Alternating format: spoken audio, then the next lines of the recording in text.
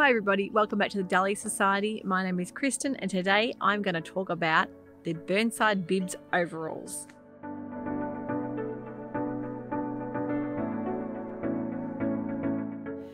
Now, if you're new to my channel and you like to hear anything about sewing, pattern reviews, fabrics, anything that's in style, any sewing tips, anything of interest to do with the whole sewing community, well, you've tuned into the right channel. And if you want to make sure you don't miss out on my episodes that are coming up, don't forget to click and subscribe to my channel and hit the little notification bell and you'll be alerted to when my new episodes come up.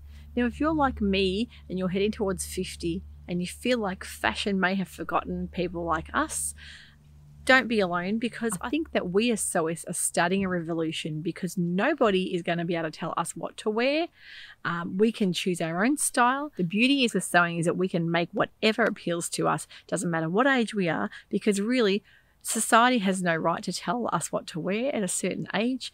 Sometimes you'll see on the internet there's clickbait sites that will say women over 40 shouldn't have hairstyles like this. Women over 50 shouldn't wear certain colours because they don't do themselves any justice. Says who? A lot of those rules are created by makeup manufacturers and magazines and social influencers to target you to buy what they want to sell you. But we as sewists are able to sew whatever we want in whatever fabric we want, whatever style we want, to really cater for our own needs. And I think, as far as being told what we can and can't wear, I think that we are pushing the boundaries there, because there are so many women, especially heading towards their 50s and a little bit older, that feel that we have been forgotten by fashion for a long time now. For a long time, I've been feeling uninspired by what's been in the stores, especially the things that are catered towards the 40 to 50-year-old age market. I think that people tend to feel very left out and forgotten. The same thing with size inclusiveness. A lot of people from varying different sizes that haven't been able to find what they want to suit their own personality, they've looked into sewing to help them form an outlet as far as their wardrobe goes, to let their own personality shine through. A lot of fashion in the high street stores you'll see for especially targeted for women in their 40s and 50s and 60s, even older than that, is very shapeless, very subdued colours and prints.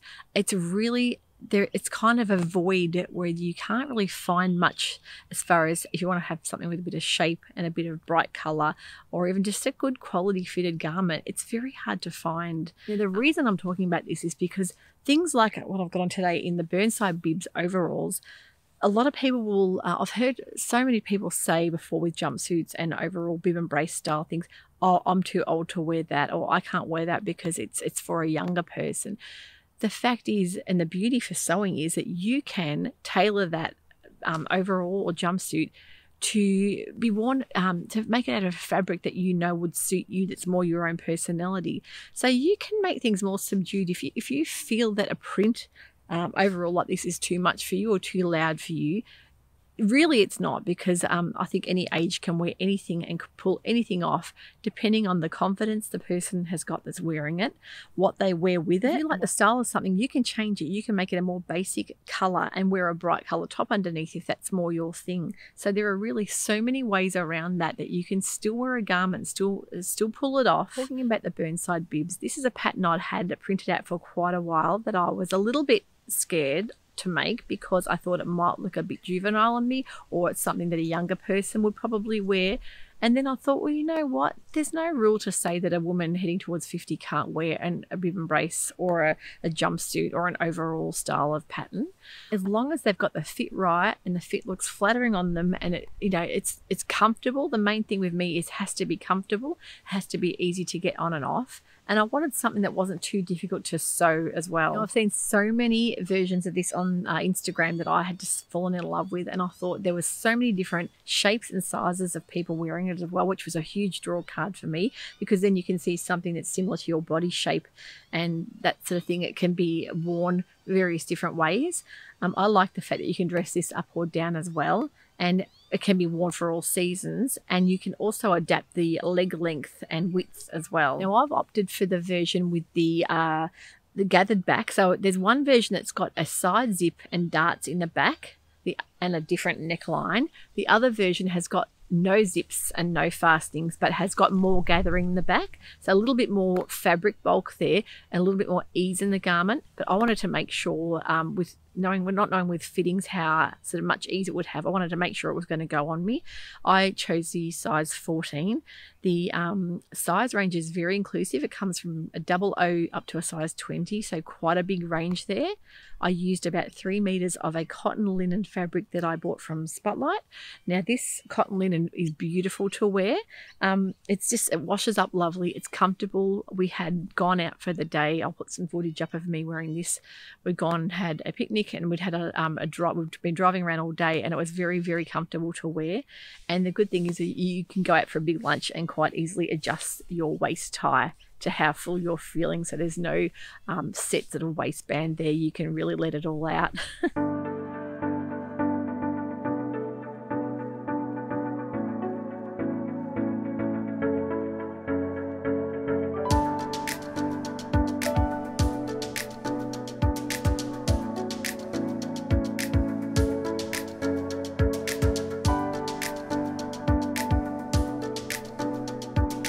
The thing I love about Sew House 7 patterns is they have the most beautiful pockets. They have patch pockets on the front without all that bulk of having the inseam pockets. So a lovely shape, a lovely flattering shape pocket. Now I'll give you a little bit of a twirl. You can see the back, what I mean about the gathering. So the ties cross over at the back, and then they thread through your belt loops, and then you'll pull that in and fasten it to create your cinched in waist. So with this, I'll give you a little bit of a look. So you can see that the ties go across the back, go through the belt loops. You can cinch it in. You'll have a little bit of gathered fabric there, and that will then create that nice paper bag effect waistline. And then you can really wrap the tie around to whatever kind of, you can have it tied at the back. There is quite a few ways to tie this, and they explain that on the actual pattern envelope, but I like it tied just at the front side bit there. You can also use contrasting ties. That's another thing too. I've seen a lot of, sorry little birdie. A lot of people use contrasting ties, or they might want to put their patch pockets in a different colour. I've seen that done as well.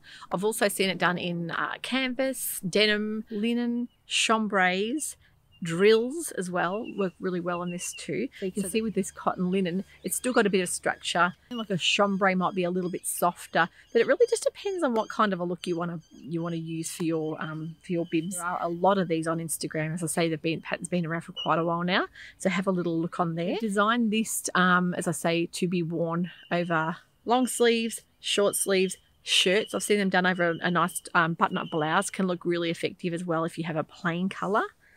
Like a plain colour black in these would be a perfect thing to have in the wardrobe to really accessorize with. So look, you don't have to look juvenile. I think it really just depends on your own unique style and what you want to bring to your bibs yourself. I just think that sometimes a loud, bright print can look really appealing with a plain t-shirt with that black, white, navy or grey. So if you want to tone it down a little bit, that's the best way to do it. The colour of your background can sometimes affect that as well. So if you have a darker background with a bright print, it can subdue it a little bit. A white background will always make the colours stand out and pop out a bit more. But for summer time here in Australia, this is a lovely garment to wear. It's cool, it's comfortable, and it's practical with the pants. So what more could you want? So I think we as women have to remember that we can be brave. We can wear things that we've been scared of for a long time, and we can really personalise it to what we know we would wear ourselves. And the fabric choice is a big thing there. Don't be scared of a print.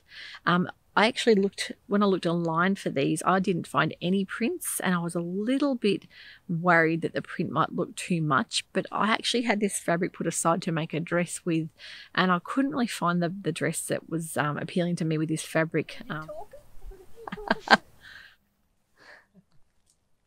It's nice outside today. It's quite an intermediate make. There's a few little things on this that might be a bit scary for a beginner, but I think that if you took your time and as a beginner sewer, you could certainly pull this off. I just think the important thing to remember is not to rush through it. There's quite a few steps, and there's a few processes there that you might not have done before. If you're like me and you do not like turning ties inside out, especially narrow ties, they've given another option to do the ties like a flat fold, almost like how you would make a bias binding and stitch along the edges. And I opted for that because I know that you can turn ties inside out with that overlocker method with having that long string at the end pulled through, but because of linen can be quite sticky and quite hard to pull inside out, that to me just would have made no sense at all. So I just think that having that double layered method and then stitching along the sides can really save you a lot of time. Don't go and sit. You can make these in a shorts version. The 3/4 length and the long leg version can be great for winter, especially in something like a denim or a heavier weight canvas.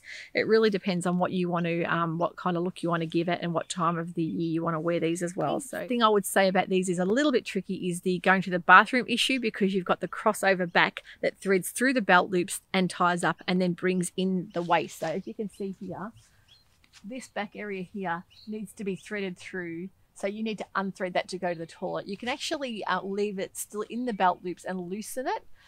But I have heard the version with the side zip is a little bit easier for doing that. So really, it depends on how much you love a jumpsuit and how much you want to wear it, that things like that could annoy you. But personally for me, I think it's worth it because I love the look of it. It's a lovely garment to wear. Whatever you feel good in is what you should be wearing.